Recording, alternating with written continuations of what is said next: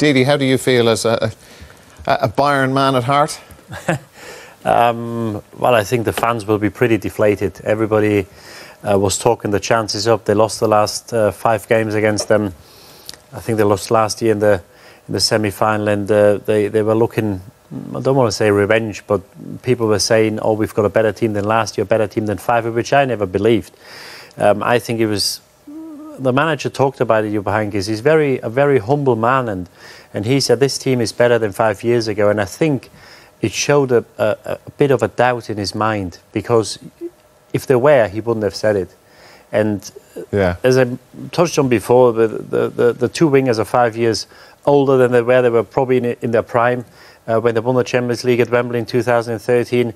It's an aging team, and I think from a Bayern Munich point of view tonight, I think it's a sad and a bad day, because they still got a chance to go through. I don't think they will, but I think what it shows that this club has a huge task ahead of them. Eamon was talking about the best players going to Madrid. They haven't done the last few years, as Damien rightly said.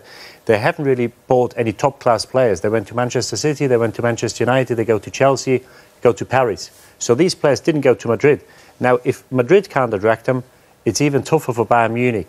And we've seen today Boateng and Robben coming off again. These players haven't played an awful lot of games this year. So next year, they'll be a year older. New contracts on the table for Robben Ribery, which I think is a mistake.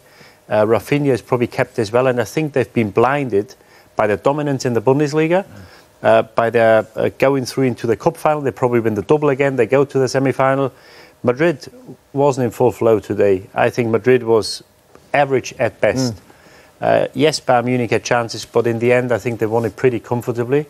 And I think that shows where that Bayern Munich side is at the moment. And there's only one way this team is going to go, which is downwards. The new manager coming in, Kovac, who's managing currently Eintracht Frankfurt, he's got a lot of work to do, and they need an awful lot of money to regenerate this team, which, well, they'll start next season as favourites for the Bundesliga again. Like, I don't know, how do Bayern fans look at the league title? They have won so many of them over the last number of years. It's the Champions League that they want, and OK, they're in the semi-finals, but perhaps they don't make the final. 100%, but if you offer them a semi-final and the league title and a cup final against Frankfurt when Ancelotti was in charge 6-7 months ago, they would have taken it all day long, because the team wasn't going anywhere.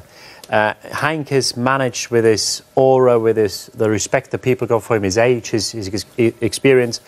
He got the best out of this team, and I think he squeezed every drop out of them. But I think tonight they showed how good they are, or this is as good, how they are.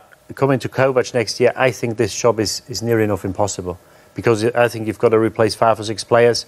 You've got them for another year. Robben Ribery won't be happy playing once, twice a month. They want to play every week.